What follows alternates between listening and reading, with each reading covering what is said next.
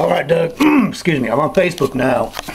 My bookmarks across the top. Actually, I've got so many goddamn bookmarks that I have to go to my secondary bookmarks. Okay, VIP League, there it is right there. Click on that. Alright, VIP League, that's what you're going to see. Here's your categories. We're going to click on baseball, of course. That's what it looks like, by the way. At least on a desktop it does. Click on baseball. Okay. Here are our choices. And there we are, Cubs and Cardinals. Simply click on that.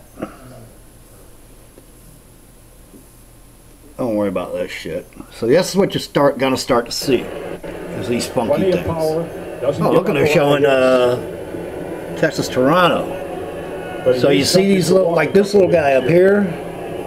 See how he'll kind of, that little blue dot? Behind Revere 2-0. Click that, and that'll get rid of that box. Might have to click it again. And that box is gone. You see how it opens up these windows up here? You just close them. Don't frickin' worry about them. Just close them, just like that. And you click on this blue box and wait till you actually get a selectable, the little hand, and it's gone. And voila, you have the game. What is this?